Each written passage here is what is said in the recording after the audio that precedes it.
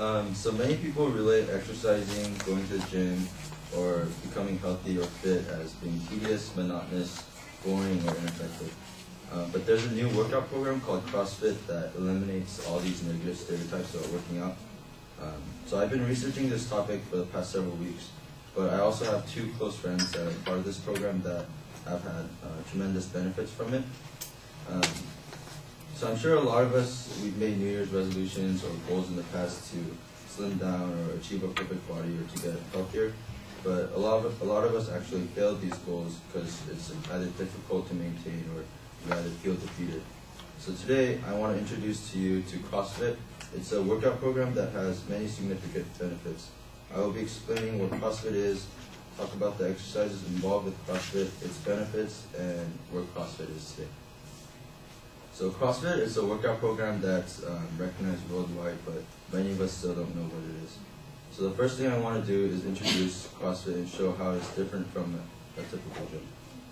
So CrossFit was started by Greg Glassman in 1995 in Santa Cruz, California.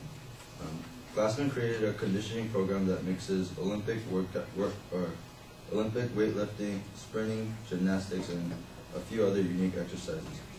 Most workout regimens require, so when you go to the gym, a typical workout, it takes a couple hours to finish. You have to lift heavy weights and you have to do repetitive exercises.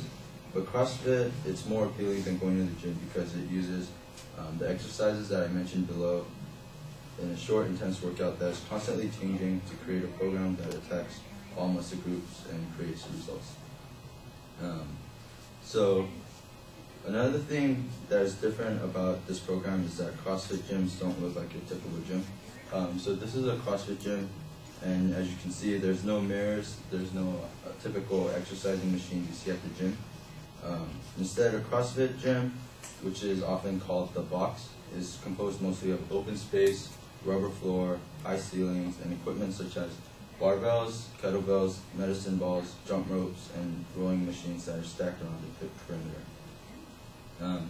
One of the biggest factors that actually make CrossFit more appealing than working out at a gym is that there's a sense of teamwork you get when you go to CrossFit. At a CrossFit gym, there's people, so while you're doing your workout, there's people next to you, or there's always a group of people that are doing the same exact exercise as you. And not only that, there's trainers and other members of the program that are always there to encourage you and cheer you on to help motivate you and finish the workout. So now that you have a general idea of what CrossFit is, let's take a look at the exercises that is involved with this program and its benefits. So at CrossFit, so every time you go, there's always a set regimen that you do every single day. So the workout is called WOD, or Workout of the Day. One of the first exercises at CrossFit, or one of the many exercises at CrossFit, is called a burpee. And you can see here a burpee. You start at a standing position, you drop into a squat, and then you extend your feet back to a push-up position, and then you do a push-up, and then you return back to the squat position, and then you jump as high as you can.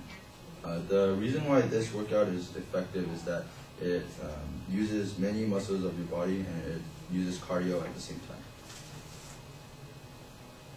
Another workout that's used at CrossFit is called a wall ball.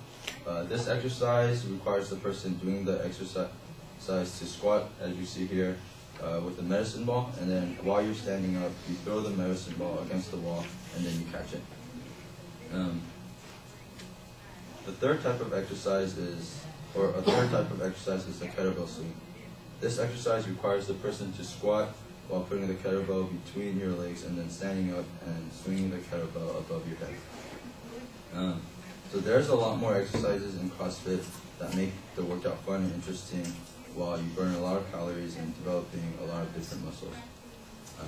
The reason why these exercises are unique is that they are done in short sets with little or no rest in between.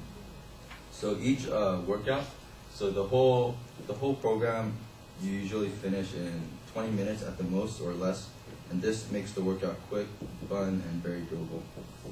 And the exercises work out core muscles, and they constantly change every day so that your exercise is always interesting and new. The benefits of the CrossFit exercises is that it develops Core muscles, it burns a lot of calories in a short period of time, and it improves aerobic fitness and promotes muscular growth. So, although the exercises done at CrossFit may seem intimidating to some the first time you go, the program is actually designed so that you can do everything at your own intensity, so it can be done by people with different kinds of fitness levels.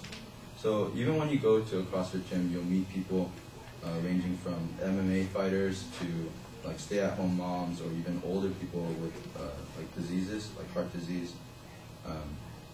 And another benefit, according to Greg Glassman, the creator of CrossFit, is that it teaches you to not quit. It teaches you how to be persistent, hardworking, and self-reliant. Okay, so I've talked to you guys about the workouts involved with CrossFit and its benefits. So I want to show you now where CrossFit is today and how you can become a member. So CrossFit has actually become popular recently. In 2005, there were about 18 gyms, but now there's about 3,000 gyms worldwide affiliated with CrossFit. So due to its popularity and success, CrossFit, they received a lot of sponsorships from companies such as Reebok. And another cool way to check out CrossFit is at its yearly competitions. And this year, the competition is going to be hosted by Reebok, and you're going to see a lot of athletes and a lot of teams competing and working out. So if you personally want to go to a CrossFit gym, here in Orange County, there's one at Brea, Orange, Anaheim, Placentia, Huntington Beach, and a lot of other cities.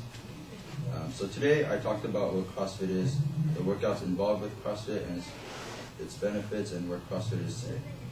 So for those of you who are interested in finding a new workout routine, or even challenging yourself to become a better athlete, I encourage you to try out CrossFit. Thank you.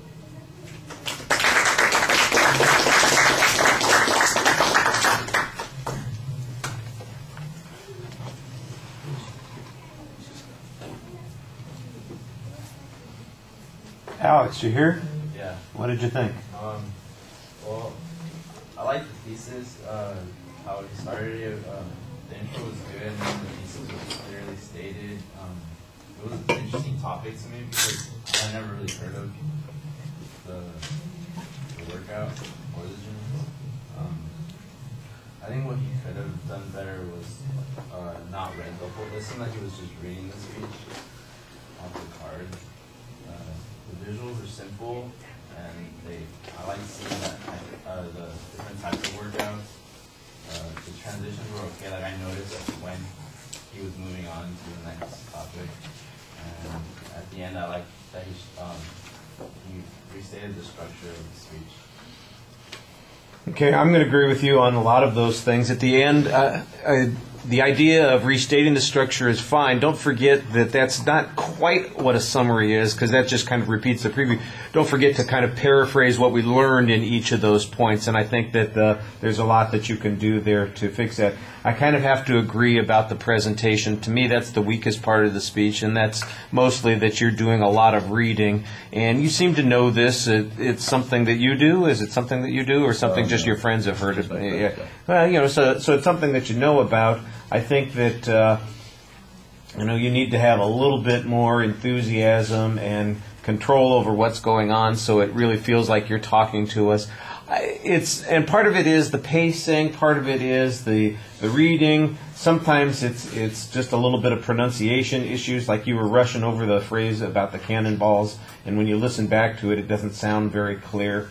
But organizationally, well, first in the introduction, everything is really solid. You've got a very clear thesis statement, a good preview of what the content's going to be.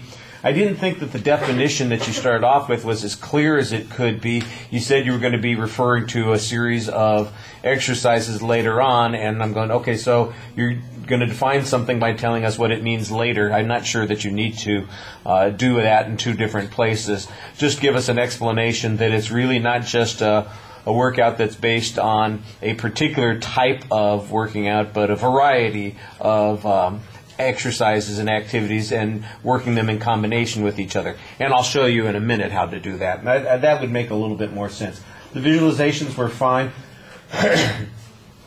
One of the things I was wondering is about the repetitions or the series that you do. How do you determine what the sequencing is, or is it just, every